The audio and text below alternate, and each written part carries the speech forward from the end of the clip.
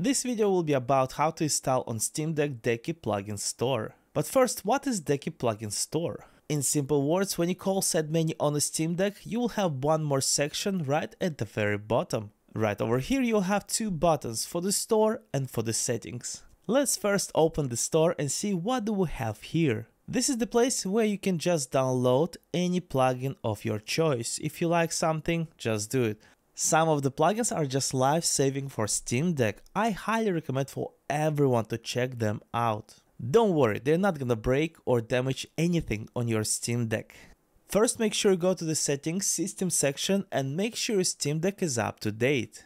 Once it's done, check for updates again, just in case. After this, go to the desktop mode. After this, in any browser of your choice, go to Decky XYZ.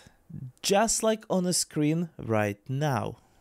In the right corner, tap on download button. This file is small, so it will take a couple seconds to download. Next stage is very important. Go to system settings and then find users.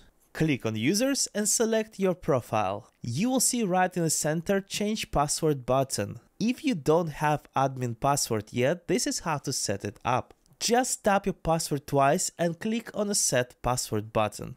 Make sure you remember this password. Write it down somewhere. Tap on the set password and tap on leave unchanged and we all set. And I'll repeat it again. Remember this password. If you will forget it, this will be a problem. Since we're clear, now tap on your folder button, go to the download section and you will see our Decky Installer desktop file. Double click on it, then tap on execute. In this section, just tap on continue button. Enter your admin password, tap OK. We need release version, so tap OK again. And your Decky Loader is installing. Just wait a few seconds and it is done. You can just tap OK button again.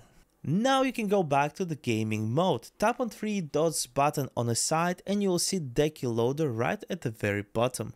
Decky Loader is very simple. If you want to install something, tap on store button. If you want to change something, settings button. Once we'll open settings, we'll have 4 menus to choose. In general, you can update your Decky Loader. You can participate in beta versions or you can switch on developer mode, which is on in my case. And just in case, you can see version of your Decky Loader. In section called plugins, you can control anything related to your plugins.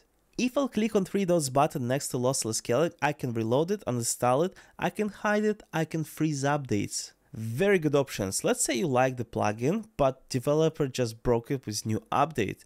You just freeze the updates, that's it. Developer section can be accessed only if in general you switched on developer mode. In this section you can install plugins directly from your folders or links.